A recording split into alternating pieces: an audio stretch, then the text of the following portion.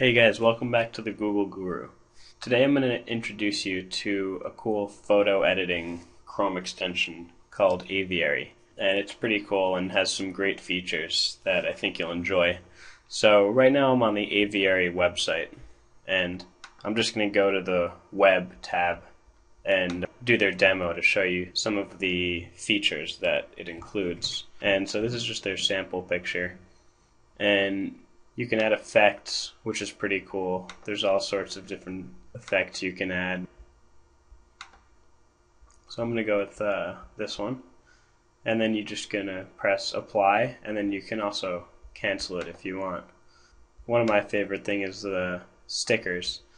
And so you can take those, put them on their head. And you can also tinker with the size and which way it is, so you can kind of make this a sideways hat if you want, and then just press apply.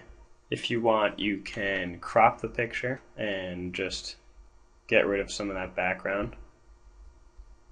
You can add some contrast, and how about some saturation.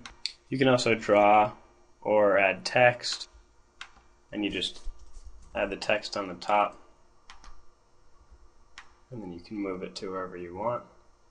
There's some really cool things that you can do with this Chrome extension. So once you install the Aviary Chrome extension and open up your Google Drive, you'll be prompted with this message that gives you the option to make Aviary the default app for files it can open. And so you just want to check that box and press OK. And now any time that I open a picture in my Google Drive, it will give me those options for editing. So let's say I wanted to open up a guru picture. I'm just going to press allow access. And now you can see I have all those options at the top of my screen. And so I can just edit it the same way that I did on that website.